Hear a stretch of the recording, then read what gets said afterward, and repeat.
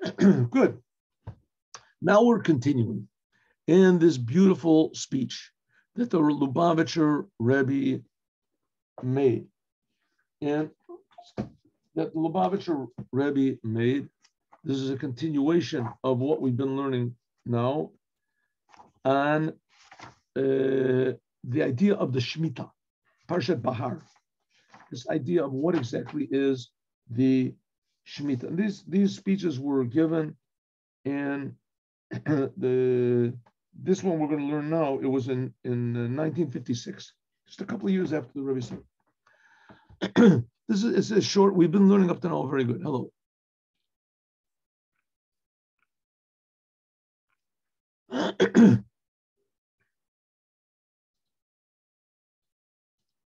So just a short resume of what we've been learning up to now.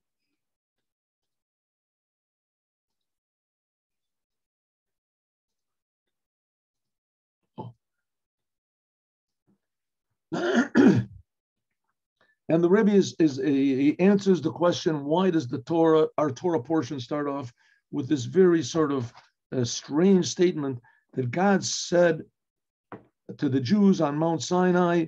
This is what God said to the Jews on Mount Sinai.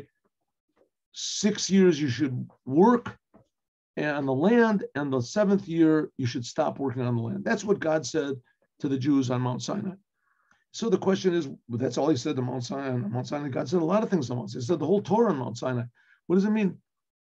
That's what God said, only this law of the Shemitah. So the Rebbe said, no, the fact of the matter is the Shemitah, this year of the idea of letting the land rest on the 7th year, this really sort of encapsulates all of the whole point and the purpose of the Torah. Namely, to unify godliness and God with the world. That the world should remain a world, it should remain a place where there's people and work and plants and houses and everything regular. But there should be pure God revealed in the world. In other words, we reveal in the world that there's a creator of the world, and consequently, all of the good of every creation becomes revealed.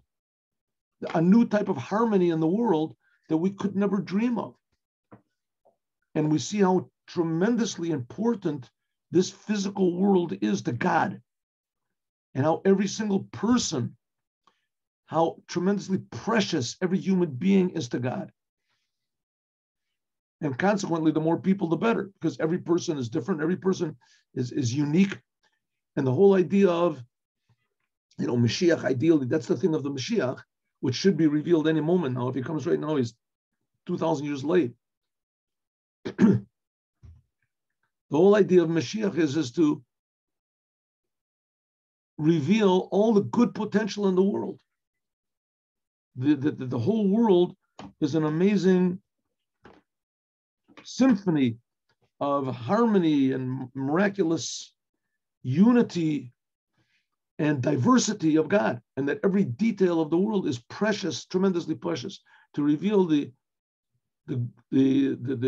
wonder of diversity,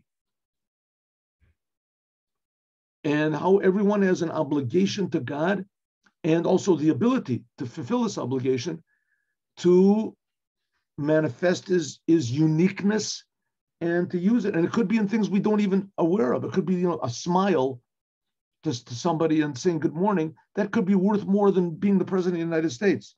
Being president of the United States is not worth too much nowadays. But the president, or to invent, the cure for, who knows, for all the diseases in the world. Could be. How could it be? Because let's say you cure all the diseases in the world, so everybody's healthy. No, now what do you do with your health? Right? You can be healthy and not happy. There's people that are healthy like oxes, and they're rich and they everything, and they're miserable. They're miserable. They're selfish. They're always looking at somebody else that has a little bit more money and think, how does he get the money? Why don't I get the money? Right? So sometimes it could be just a smile is worth more. We don't know how God measures things. But one thing we do know for sure is that it's according to the Torah. And that's the whole thing of the Torah in Mount Sinai.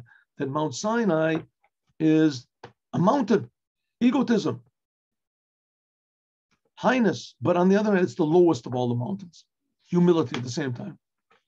And this is the whole idea that we're working for. That's what Moshiach will reveal in the whole world. When their minion from Har Sinai, and this thing of Mount Sinai is done nachar. There's another teaching in addition to what I just said. A Jew, darf makayim zayin mitzvahs, he has to do commandments, a mitzvah, nitzuli penius, not for any ulterior motive, not for any personal benefit. Nitzuli gashmistika schar v'yeshteit, not for any physical reward, even though the Torah promises us physical reward. We'll see next week's Torah portion. If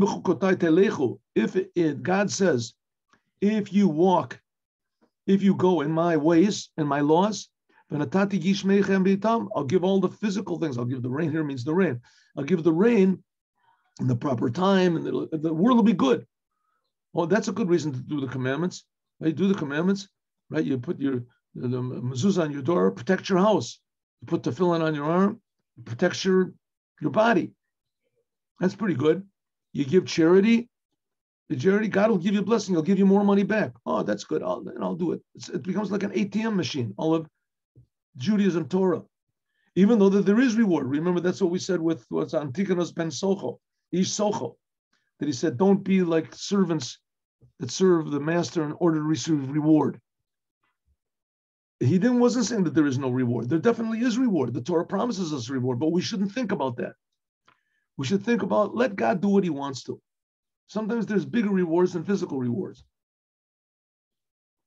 Nitzuli bruchnis dikaseyaschar from Gan Eden, Doma, not for physical reward, not even for spiritual rewards. Nitafilut sulib zichuch nefesh, or doing the commandments in order to refine your soul. All these things are true. The reason a Jew should do commandments and a Jew should learn the Torah is not for any benefit that will accrue from these things, even though there are benefits. Mitzadem segulos for zayin and da in yeder mitzvah, which each mitzvah has a special charm, special, positive power. Ois zu leiteren the neshama, to refine the soul. A person who learns Torah, does the commandments, it refines the soul, right? That's a good reason to do Torah and mitzvahs, right? It says, yeah, it's a reason, but it's not a good reason. What's the good reason? Nor men darf makayim the mitzvahs, you should do the commandments, balazoi is the ratzon, because that's what God wants. Like it says, like the expression goes, if God would have commanded us to chop wood, we would have chopped wood also. But it happens to be that God commanded us to learn the Torah. We're talking about Jews. God commanded us to learn the Torah and do the commandments. As a fellow man welt uns hasten hacken holds, even if God would have commanded us to just chop wood, which doesn't take very much intelligence, and doesn't take very much, not much satisfaction. You learn the Talmud, you get nice ideas in your mind, you feel you accomplished something. You chop wood, okay, maybe for a simple person, a wood chopper or something, but for most people are not good at chopping wood. If God would have said, that's all you have to do, just chop wood all day, that's what we would do. An inyan in Velcha is nita kain kabbalah schar. I think chopping wood, you don't get any reward for it, and there's nothing special about chopping wood. As Voltman is oich makayim gavan b'tachayis, we would do it because God is commanding us. We would do it, chopping wood. That we would do that also. It's something. You can see this also in real, day-to-day life, not in Judaism and religion. A genuine politician, right? People choose politicians because the politicians promise them that they're going to be honest, and they're going to be straightforward, and they're going to work for your benefit, and they're going to only think about you. And that's what they're supposed to do. A doctor, he's working for you because he has these, what they call it altruistic, these, and you say true goals. He only thinks about you being healthy. If you can pay or not, it's a side thing. What's not important. The main thing is, of course, he wants the money. A lawyer, he only wants the truth to come out. A judge, right? He almost wants that there should be justice in the world. That's what it's supposed to be. Does it really come out that way? In fact, sometimes it does. But one second, what about getting paid? What about getting all the reward? What about getting your picture put in the paper? What about all the fame? When you come into the room, it says, this is Dr. Grois, right? This is Judge Grois. Oh, he gets a big feeling. There's all the side benefits. It says a true person, a true judge, a true doctor, a true politician, right? He's not doing it for the glory. He's doing it only because he wants truth, only because he wants the benefit of the people. So that's the same thing. Why should we learn Torah, do the commandments? Why? Only for the truth. This is what God wants, right? God wants people to be healthy, so the doctor wants health. Health is a good thing. Who says health is a good thing? God says. Who says justice is good? Who says truth is good? God says it is. So it could be maybe the doctor, they don't know about this. But the idea is that's the Jewish people were chosen to tell the world, show the world that it's possible to live a life and do everything that you do only for the sake of truth, only for the sake of justice. And let God take care of the world. He's doing a pretty good job. You know, if we wouldn't mess it up, he's creating everybody. He's enlivening everybody. There's 9 billion people in the world.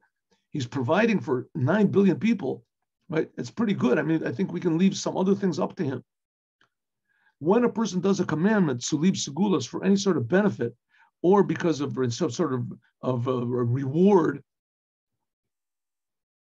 is thus be'emes gereret a seder from a chitzon. This is what we call an external person. Well, it's also called klipa. It's a person that he lives his whole life for himself. A chitzon is nit ibrige given so inyan align. A person is what's called a external, selfish. A selfish person, he can never really devote himself truly to anything that he's doing. When he does something, he's thinking about something else. A panini, a true person, an inner person, a soul person. Like it says from Kavod Kadish's more the Rebbe, the fifth Rebbe of Chabad, dervas tuendik an inyan is in ganzen in dominion. When a person is doing something, he's totally involved in it. Nitrachendik, not thinking about any other things. When he's doing it, says that's what's called a genuine soul person, a genuine person, an internal person. You find this a lot of times. There's people that they're just genuine. You go to a auto mechanic, right? Auto mechanic. All he wants is just your car should work, right? You go to some auto mechanics and they check the car. Oh, your brakes have to be fixed. Brakes don't have to be fixed, right?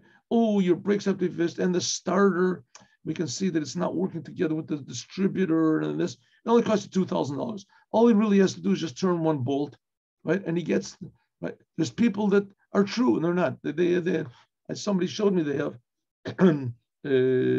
television programs in America where they purposely send a technician to someone's house. I'm sorry, no. They put they call up a technician, and the person says, "Listen, there's something wrong with my air conditioner. Can you fix it?"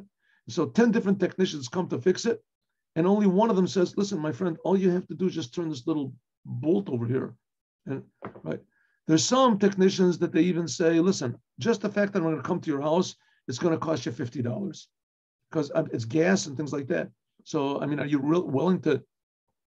Yes, they come to $50, and then they'll tell you the truth, what it is. There's others there was a lot of them, said, oh, the propeller on the Gremble is off, and you can only get it from China, and it'll take, but I can get it for you quick, half price, $500, right? And really all you had to do is just turn one little.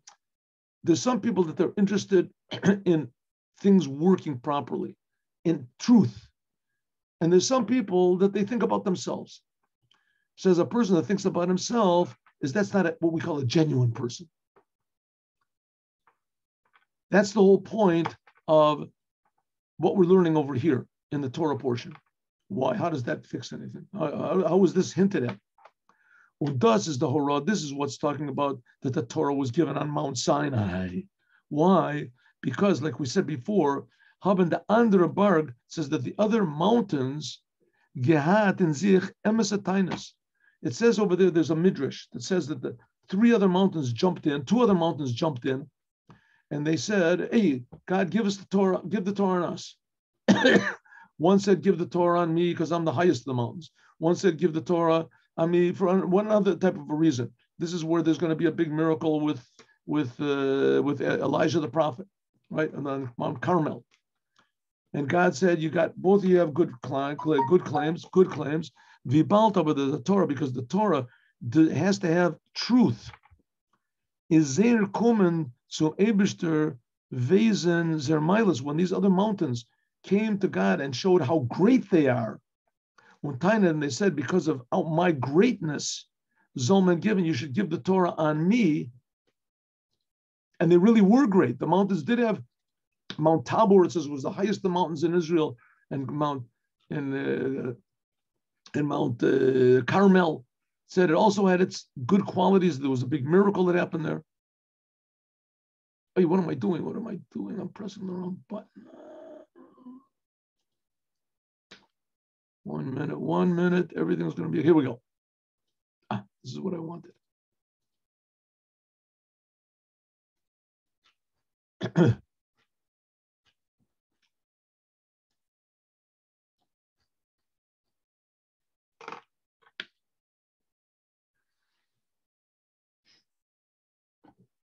It's not only, so all these other mountains, they had their claims why the Torah should be given on them.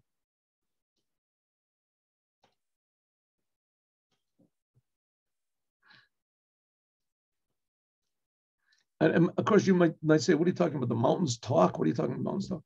So the fact that is that surprisingly, everything that there is in the world has a soul. And there's even a book, a composition, if you want to call it, it's called Perek Shira. Perek Shira. Some people say that King David wrote it, some people King Solomon wrote it, Perek Shira. And it talks about all the different types of creations in the world, and each one has has a song. The frog has a song, the sky has a song, the clouds have a song, the mountains have a song, the river has everything has a song to it. It says that the stars and the planets, each one of them has its own song. And that's its movement in the heavens. So all these, the Rambam, the Maimonides said that each planet has a soul, that they're really sort of like angels, the planets. Okay, in any case, the Midrash says that each one of these mountains has a claim. It says, we learned about this before, that the letters of the Hebrew alphabet, the letters came to God and said, create the world with me. So it's a Midrash, but there's also Otiot to Rebbe Akiva. The letter, they started from the end. The letter Tov said, create the world with me because I am the last of the letters and I'm the completion, and last letter of Emet or whatever it is. I forget exactly what is in the letter. Shin said this, and the letter, the race said this, etc. And God said, no, I can't create the world with you because you are also, Tov is also the word for in death, mate, and Shin is sheker. And that's reasons why. So the letters have intelligence, and so the mountains also have. So it says the mountains came to God and they said, give the Torah on me. Mount Tabor said, I have this quality, good quality. Mount Carmel said, I have another quality. Said, but the fact that they all came and they were blowing their own trumpets and setting their good qualities, as this is not a reason why the Torah is not a good enough reason, but exactly the opposite. The fact that they were advertising their own greatness and goodness, this is a reason not to give the Torah on them. Val Torah, because the essence of the Torah can only be given in a place where was as mission sich nit arain kein sein, because the Torah has to be given on a mountain that's just a mountain. That's all. Not a big mountain, not a special mountain, not a miracle mountain, just what it is. Torah zu lieb Torah line. Just like the Torah is for the sake of the Torah alone. And therefore, hat man gegeben the Torah, therefore the Torah was given on Mount Sinai. Even though the Mount Sinai is also a good quality from a mountain, Aliyas adomim, raising up of the physical, vibalt over, but because the mile in is in im nid kentik, because the highness of the mountain of Sinai is not so noticeable. It's the lowest of the mountains. So it's a low mountain. So the fact that it's a mountain is not so, doesn't stick out so much. But it is a mountain, in fact. So therefore, is Herren sich nit an kein Seite Kenyanim. Therefore, you don't see anything else. God wanted to give the Torah on a mountain, but a mountain that's only pure mountain.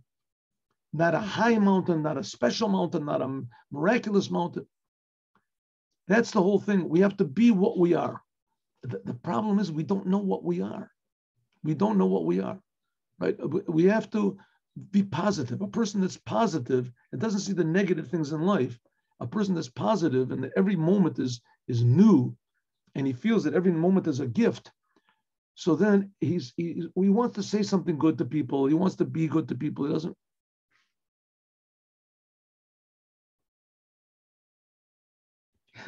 Yesterday, I saw two people meeting each other. There's a guy, anyway, this guy's not a very sort of a normal person. Anyway, so somebody said to him, walked by him and said, hey, how are you? And he said back to him, wow, you look terrible. You look awful today. What do you have to say something like that for to a person? Oh, you look awful today. Well, you look really bad. Right? There's some people that they enjoy saying bad things. They want, how do you say it? They want others to feel the same bad. Misery loves company, like they say. Misery loves company. On the other hand, if you're miserable and you're feeling why, because it could be that the reason that you're miserable is because you want other people to feel miserable. It's not your misery causes other. In other words, you look at the world with a left eye.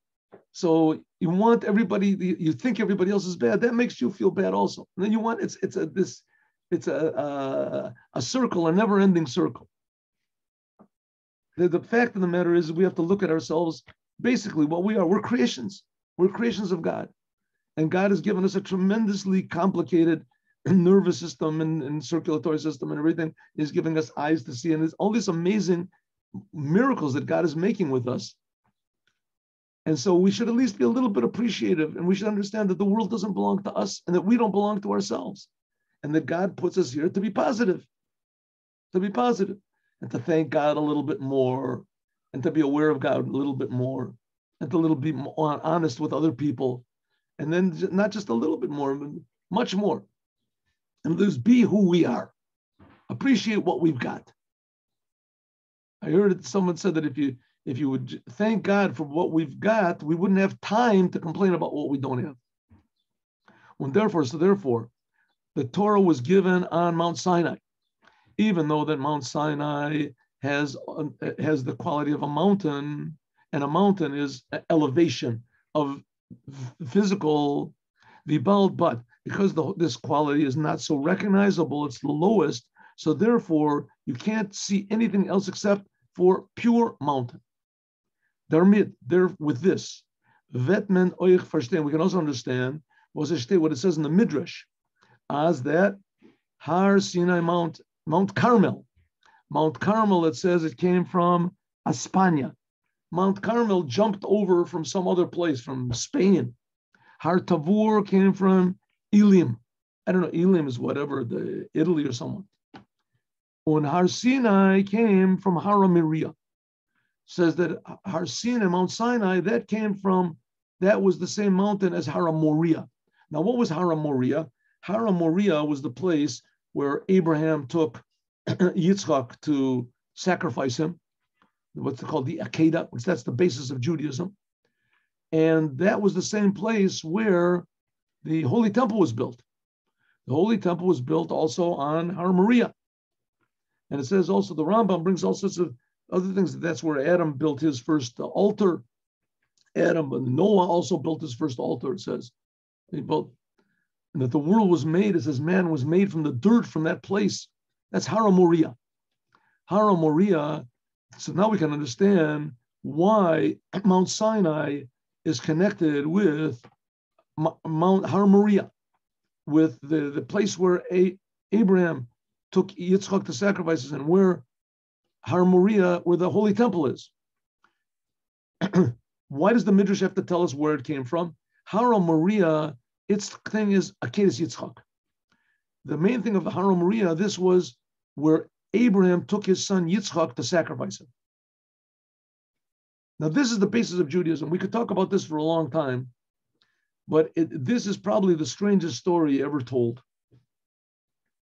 Abraham taking his son Yitzchak if there's anything that's the diametric opposite of everything that Judaism stands for, seemingly, it's this story of Abraham sacrificing his son Yitzchak. Right? Judaism stands for life. Judaism stands, the message of Judaism is the preciousness of life, the preciousness of every moment. The importance of being kind, the importance of being good, especially being good to others. Like Rabbi Akiva said, love your neighbor as yourself. That's the foundation of the Torah. You do the Torah because it brings blessing to the world. It brings good to the world. It brings peace to the world. And here we have the whole of Judaism is based on Abraham taking his son, his own son. And his son was so promising. It was the whole future of Judaism, the whole future of the world. Because we say the whole world depends on Judaism, on Torah, on the commandments.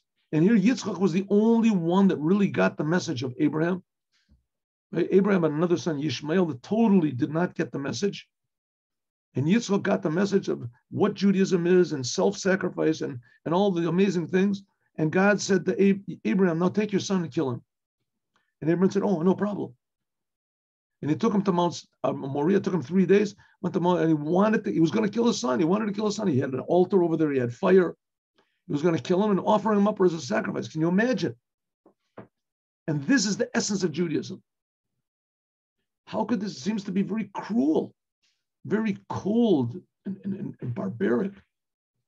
And not only that, it's what do you call self-destructive.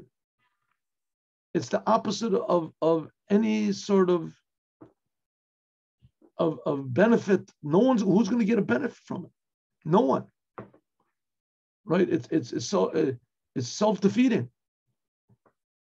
Abraham, in order to do God's will, as he's going to destroy the whole future of Judaism, of doing God's will. What's the point of this story?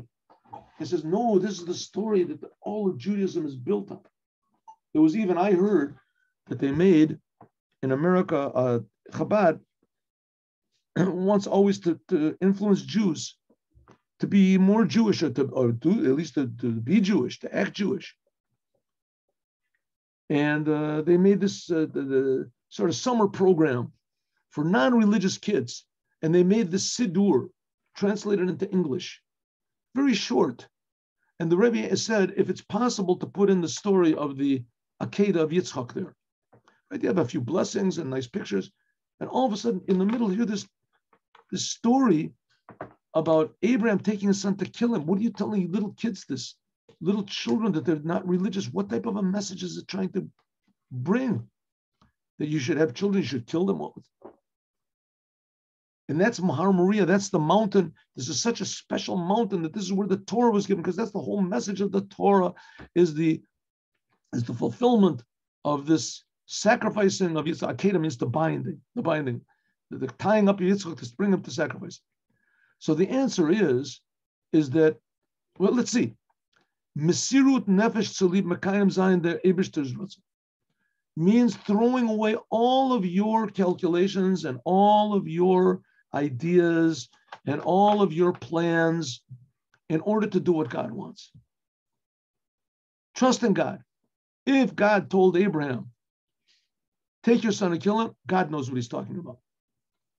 He knows what he's talking about. This is going to be for the best. How is this for the best? How does it doesn't make any sense. Exactly, that's exactly the point. Sometimes what God says is the best is not what we think is the best. And even more, mixing in what we think is best in doing God's will detracts from the genuineness of doing God's will.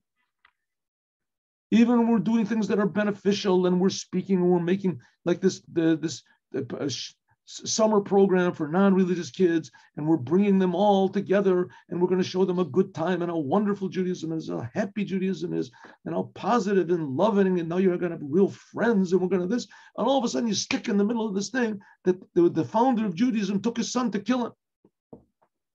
That's not logical. The Rebbe said that's the whole point of Judaism. The whole point of Judaism is what God wants is the best. And that's what you think about, what God wants, not what you want. Ideally, you should want what God wants, because God really does want the best for us. And in the end, we see that it came out okay. Abraham did not kill Yitzchak. And Judaism is founded on the willingness to do what God wants, even though we're going to lose everything. Everything. Right? A person builds up a Chabad house, whatever he's got, he's popular. All of a sudden, you have to talk about Moshiach. Wait, I'm going to lose everything. I can't do it. No. If it's the truth, then you have to do it. If it's not the truth, then don't do it. But if it's the truth, as soon as Abraham knew this was God speaking to me, and he did it. Right? If he would have thought maybe it's not, maybe it's I'm hallucinating it. As Kain as Zaita Kazak, you have to, when you do the Torah, it has to be without any ulterior motives, nothing on the side. Mitzad cheshbon is not any sort of calculations or reckoning or your ideas with seichel intelligence. Is da chakira un shakla vataria daring. No matter what type, you're not doing it because of the logic that's there. You're doing it varum the inyan akeda, the whole thing of the akeda, sacrificing Yitzchak. Hot ir gehat mipia navi, gehert mipia navi Avram Avinu. We heard this from Abraham, right? God told Abraham, sacrifice your son. Now the question is good. God told Abraham, what about Yitzchak? God did not tell Yitzchak. Why did Yitzchak go along with it? Because because he heard from his father. His father was a prophet, and his father, God spoke to him. He knew it was true. Not only that, Abraham, it says in the Tanya, that it's not so much that Abraham did what God said, but he did it with what God said with happiness, with Zurizu Samara al Simcha. He did this with tremendous happiness. Un shofech dam adam, it says, even by Noah, which was way before Abraham, right? Not that far, but it was before Abraham. What, 400 years, something before Abraham? It says by Noah, it was given the commandment, you're not allowed to kill people. That's one of the 7 Noahide commandments. By Abraham, it was forbidden. That's why Cain got punished when he killed Hevel, the brother Abel, because it was forbidden to kill. It was one of the 7 Noahide commandments that even Abraham that God gave Adam. Abraham was not allowed to kill his son, but because God said, it says, if you kill somebody, you're going to get killed. Or is given at Siboy Makabel Mapia Kodesh Baruch Hu. This was a commandment which everybody knew came from God, which even the sons of Noah knew. If so, why did Abraham take his son Yitzchak to kill him? And why is this the basis of Judaism? Nor Vesendik, when a person knows, as a Zoy is them Ebishter's Ratzon, that this is what God wants, is there Nita Ryan in Kain Cheshbonos. He doesn't make any Cheshbonos. Of course, you have to, to check out to see if you're schizophrenic. Sometimes people get all sorts of messages. All the religions of the world are based on people that got false messages. So you have to be sure that you're getting the true messages. But once it's true, and you know that the Torah is the truth, it's the only truth. Once you know something that says in the Torah, then you have to do it without you have to be sure that what you're doing is right, but you have to do it without any without any selfishness. There is given lagamri zum ratzon elyon. The person is totally devoted to the will of God in a penimius, in an inside way, of Mesiras Nefesh. That's the whole idea of Mount Sinai. It's the same mountain where Abraham sacrificed Yitzchak. It's total self-sacrifice and harmony with the creator of the universe, because the creator of the universe always wants what's best, and he's giving us everything. So we owe him everything. Das is a kli to Torah. This is the whole idea of the Torah, and that makes everything work perfectly. That makes everything, the world, the way God wants. And that's the whole idea of Moshiach. Moshiach is going to bring all the Jews back to Torah and the commandments. and doing the Torah and the commandments in a way that God wants, namely doing it only because God wants and being aware of it. That's what we learned in the Mimer, that before you do anything, you have to Shabbat Lashem. You have to, first thing you do is sit and think about, what is God? What am I? Am I really a creation? What does God want? And then a person can come to love God. And then everything that he does is in a whole totally different way. Life flows more easily. Everything doesn't depend on me. It's not this pressure cooker in the world. Somebody makes me mad, I can say, listen, that's what I think. Let's see what God thinks. Someone makes me depressed, that's what I think. But what does God think? Right? God is creating me. It must be positive. Let's get on the train of positivity. But the main thing here, the Rebbe is saying the Torah, the commandments, this is the key to doing things in a non-selfish way, to doing things in a, how do you call it, in a not anxious way, right? It's anxiety. People are anxious because they think, and then they become anxious about their anxiety. Open up to the creator of the universe. Don't be so selfish. That's the idea of the Torah and the commandments. And that's why the Torah was given on Mount Sinai. That's the whole message of the Shemitah year of Moses and of Judaism, and especially of Moshiach, that will make the whole world a place where the essence of good and God and life and meaning and blessing is revealed. Have a good day with Moshiach. Now, God willing, tomorrow, today's Thursday, tomorrow we're going to start learning about Lag BaOmer. Lag BaOmer is next week, and we'll learn about this. Rabbi Shimon Bar Yochai. Now let's do the Yom Yom.